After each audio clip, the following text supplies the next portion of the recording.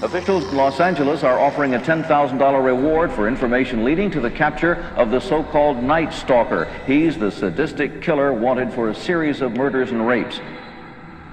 The same man is suspected in 6 to 8 murders and 25 to 30 attacks. The latest victim, a 35-year-old man, shot in the head last Thursday.